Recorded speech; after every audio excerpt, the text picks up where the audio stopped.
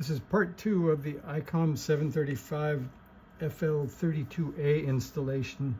So my feedback sometimes says, don't show us all the gory details. Others say, show us everything. We want to be able to do it ourselves. So we're zoomed in right now. This is the FL-32. There's input and output of these two small solder connections here and here. And the physical connections, the grounds are here and here. So I just finished those. And you can see the stock filter was here and here and here and here for the input output, and the two mounting lugs are here. So that piece of the installation is done. Now we're going to zoom back, and we should be able to now just flip the board over and start putting screws in. And you can see we've got lots of nice brass screws. And the count would be, let's see, what do we have? 3 in the front, 3 in the middle, 3 in the back. So there you go. If you have 9 screws to put back and you've only gotten 8 done, look for 1 more. So we're going to do that next. And I don't have the power screwdriver, so you guys will have to live with it. You have to, let's see, be sure in the back that you have your 4 cables all free and not smashed under the board, and also not the receive antenna input piece. So I'll turn this sideways. And one thing I did before starting this job was I had this little speaker sitting on the bench, so I took my Phillips screwdriver and I laid it across the back and I pulled it across a couple of times. So now, when I want to put a screw in the radio, it'll hold it anyway, but once you get it on there, it makes it much easier, and you're not going to drop screws down the inside of your radio. So I think I'll stand above and start putting screws in. You can feel free to zoom ahead past all the screwdriver installation stuff. Then we'll get to the connectors, get those all plugged back in again. Then we'll have that bracket that goes on the back. We'll get that in. Certainly different than the Yaesu FT817, which was simply pull the cover, plug it in, and turn the radio back on.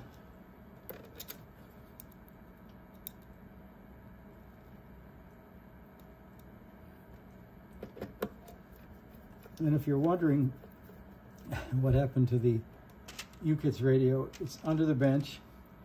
I'll post another update.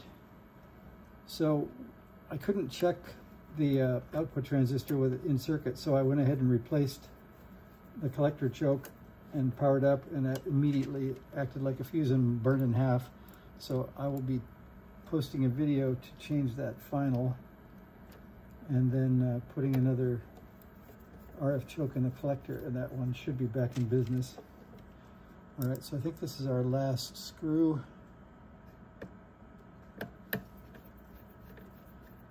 And then I guess, like a good spare tire, sorry for the bump, I'll check each one, make sure that we have them snug, but not too tight.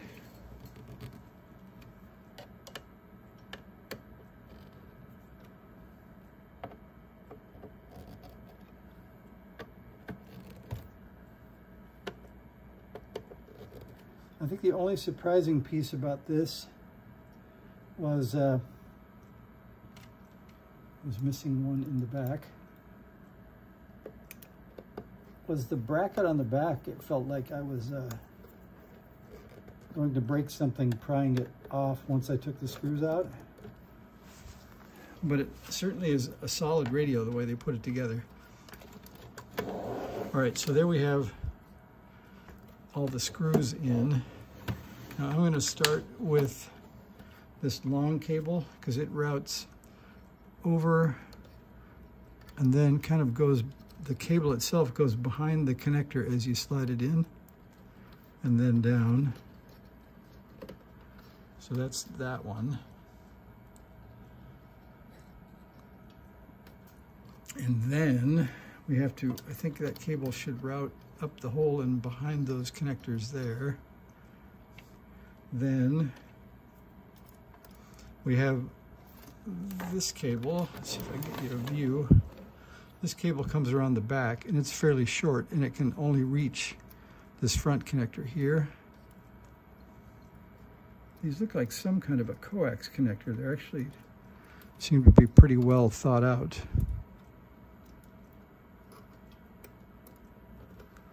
And they push in pretty substantially. And then here's the last one of those coaxes. That one is here. And then we've got one more 3-conductor cable that comes around and plugs in here. And you can see that's keyed, so it's pretty hard to get that one wrong. And that one's in and pops down. Then this is the bracket that I told you about here. And you can see each side has a screw and then a fairly sizable hook on it. That's the other side. So we have to get that into the radio. And we have to keep remembering.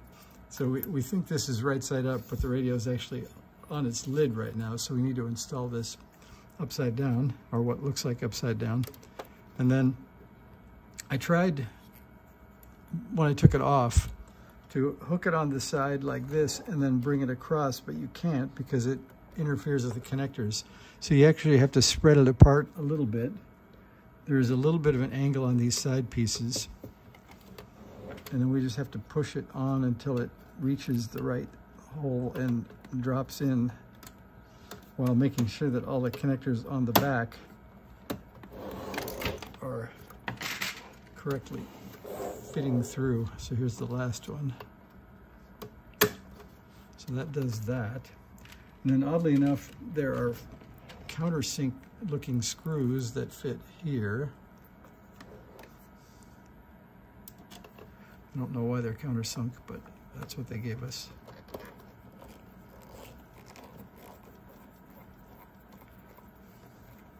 And that corner piece gets slightly sprung, so you have to pull it forward a bit to get that screw in.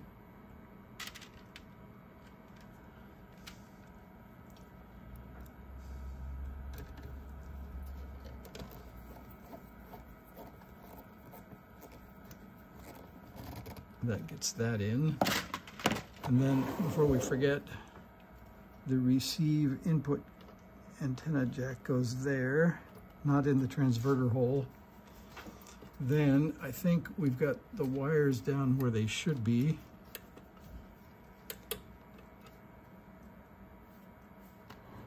We may be ready. Let's see what else is left here. There is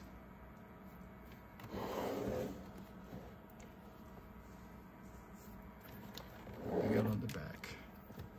So the important thing also is don't take these two screws out on the top or the bottom. That removes the bezel, but it doesn't help you at all with the radio. So I'm just looking now. So to show you what I did, I have like an old plastic meat tray so that everything is contained. So all the black screws are on the outside of the case.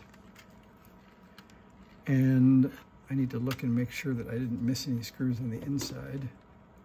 So there's 1, 2, 3. Oh, I did miss one. All right, that's why there's still one in the box. So we'll put that one in.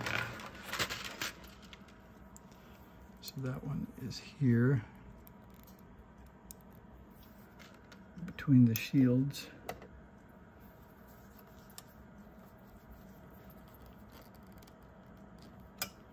That's good. That leaves 2 countersunk and 2 silver that were on the outside of the radio. So I think we're ready to go back in. Another interesting piece is too, oh, now I know which 2 we're looking for. So on the back of the radio, to keep the flip up feature from working, we have 2 silver, I think they're called panhead screws. Let's go here.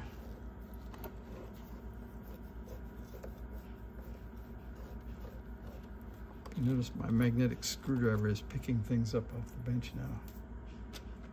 And here.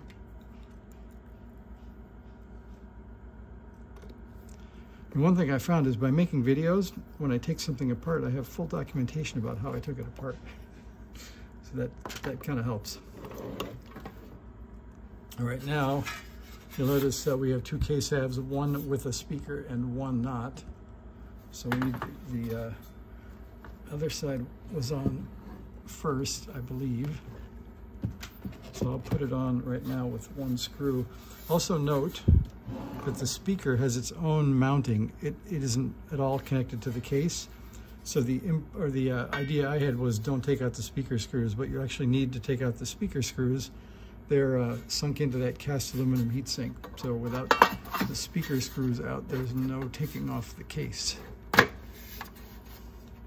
So in interest of speed, and to make the other half of the people happy, I'm going to put one screw in the front of this half, and I'll put one screw on the other side.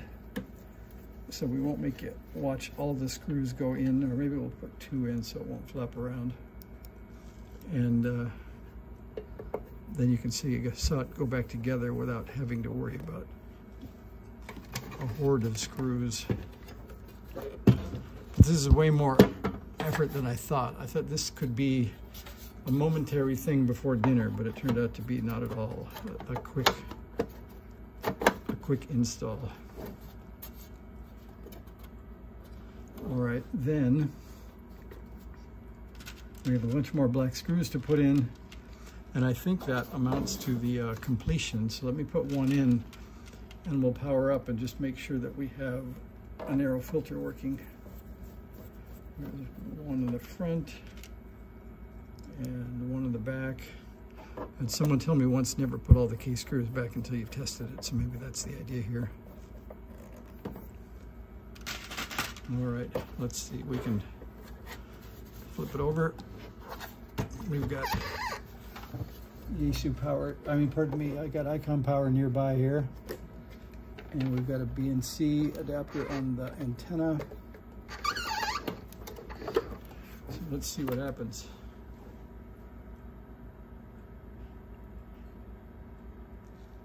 And let's see, the dummy load is in the right place. And let's see, we have, right now we have no sound. So let's see if that filter is in. Squelch is low. So I may have one more, I have a pop in the speaker. We're in CW mode.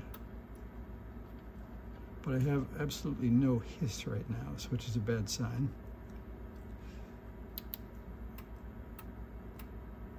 So regardless of the band, no sound.